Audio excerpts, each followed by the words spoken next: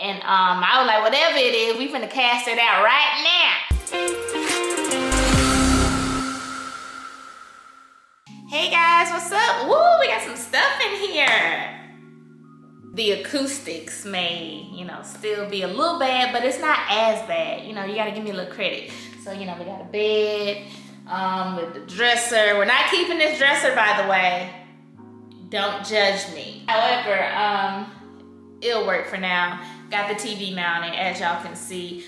This will either be, this will be after I do the moving video, so y'all will know all of this stuff. I'm not sure if I want this to be kind of my permanent video spot, but I'm still searching like around the house, what do I want to be my video spots where I just come and unload to you guys. But anyway, so this video, I promised y'all in a previous vlog that I would share just how I plan to bless my home prior to moving in. So really, it needed to happen faster than I had anticipated. I was really gonna wait to kind of get settled and then bless the home, but I went ahead and did it, right when we got all of our stuff in. I wanted to wait, particularly when we got all of our stuff in from the other house, because I wanted to bless those items as well, just bringing old stuff from somewhere else and bringing it into the home. I just wanted it to kind of be under that covering. So something scary had happened, and it was a day we all came to the house, and we entered into the garage, and when we got into the kitchen, glass was shattered everywhere, y'all. I had some glass plates that my parents had bought me for Christmas. There were some plates, a plate set that I asked for. I really wanted it. So I was heartbroken. I was heartbroken about these glass plates, because I particularly wanted these. They weren't expensive by any means. If they were expensive, I would have came out here crying like, yeah. But luckily they were not expensive. They can be easily replaced. They were just a particular set. It was a particular set that I wanted for some content. And I guess now I'm gonna have to go get this other expensive one that I wanted. But basically what happened, so yeah, all of the plates were shattered. Like a few days before, I had just put the plates up. And we end up finding out like the shelves, y'all know how the shelves have like brackets in the corner. Well, the one to the left, I guess, I can't remember if it was there in the first place. I honestly cannot for the life of me remember, but it was missing. And so when we looked in the cabinet, it had all shattered, or the shelf had fell and all the glasses had kind of fell everywhere, and the plates and everything. So I got to replace my plate set. But I was just like, how did that happen? Like, what in the world caused my plates to fall like that? And I was like, whatever it is, we finna cast it out right now. I went ahead and I said, we're gonna go ahead and do this blessing over this house, get out whatever bad energy, because there were so many people that came to see this house. It was a big open house. Realtors all over the DFW were showing their clients this home. So, you can just imagine like all the spirits and energy that got attached. So I really wanted to just go ahead and, just cleanse my home before moving my family in here. Please know that you do not have to have a new home. You do not have to have an empty home if you want to cleanse your house. If you just want to bless it and dedicate it back to God, whatever's been going on, you can do that no matter the age of your home or how long you've resided in that home. So if that's something that you feel like you need to do, stick around, get ready to jot down, because I'm gonna be flashing the verses on the screen. And so I'll show y'all how I did that. So basically, I just did 5 particular home scriptures. There are a ton of scriptures that you can do over your home, but I chose 5 in particular, and I prayed over every bedroom, every bathroom, and I anointed each doorway with oil. And the oil that I used was, I'll show you guys, the oil that I use is frankincense and myrrh. So I know a lot of people like to cleanse their home with sage. Do you? I don't know anything about it, so I don't want to disrespect it.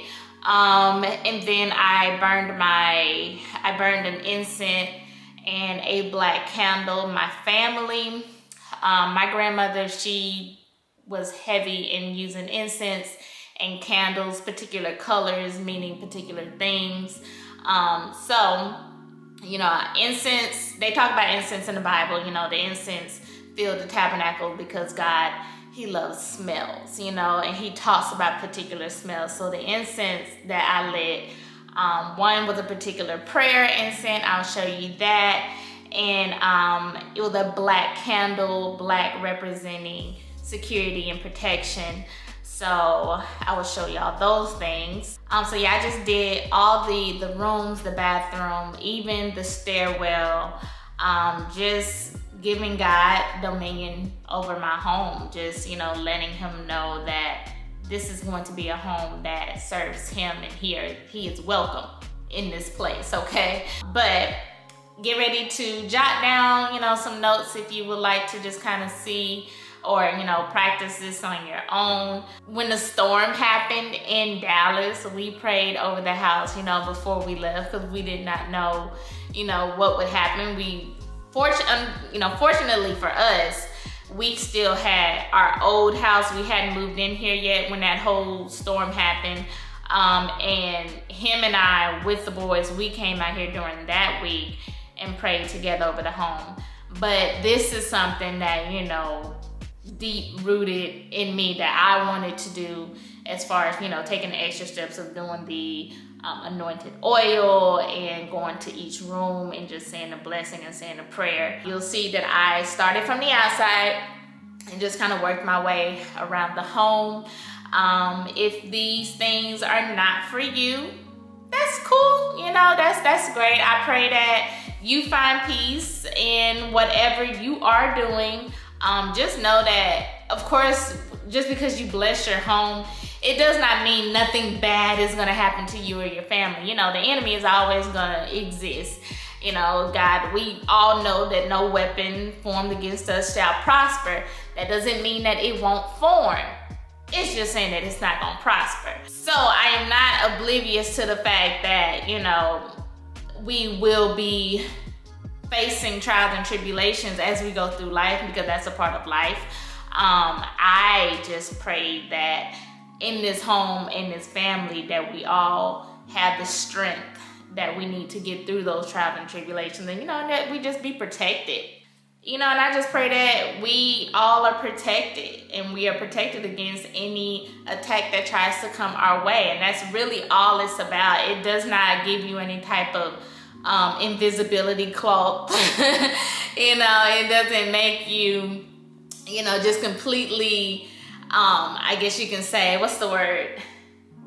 Immune. I guess it doesn't make you immune to, you know, being under attack in any type of way, or facing any type of bad things that happen in life. So just know that, you know, it just gives you peace. It will give you peace, and it will allow other people that come into your home to have peace. And I think that folks will feel it. You know, they'll kind of feel like, yeah. So you guys will see, you know, that I just did oil over the doorways, and said a particular scripture for each part of the room. And that's a part of my process of blessing my home. Everybody's process can be different. They can do it a different way. You can do it empty, you can do it old, you can do it with all your stuff in. I chose to do it once we had all of our stuff in, just to kind of, you know, cleanse those things as well. Anyway, thank y'all. I'm going to let voiceover Stephanie take over from this point. And I look forward to seeing y'all in the next video. Bye. Alright guys, so let's get started. So first I lit my incense. This particular incense is for prayer. light it just whenever you're getting ready to have, prayer time or meditate. So I lit this along with my protection candle, and I just kind of let it fill the room, let the aroma fill the air while I prepared to say prayer around my house.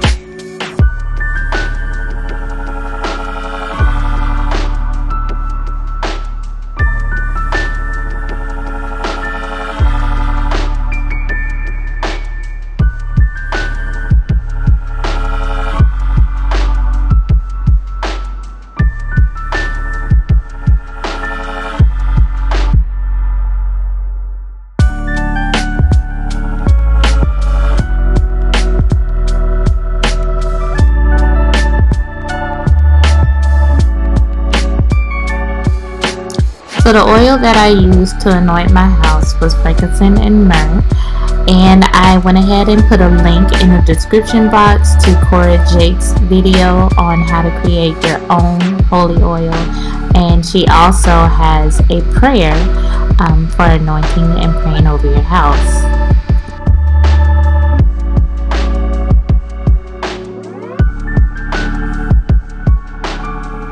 So I started from the outside with this prayer and just worked my way throughout the home with the other prayers.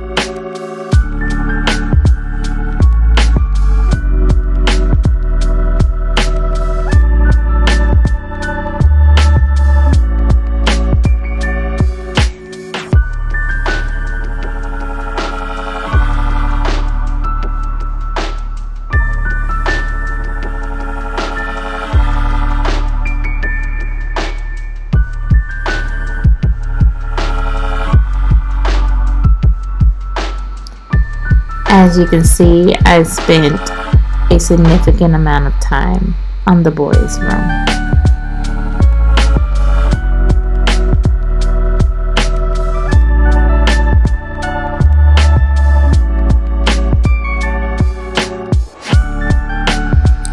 And then I finished off with this prayer and just kind of went around the room reciting it out loud. But that is it. That is all I needed to do, and it's provided me peace, and I hope that it will do the same for you. Thanks for watching.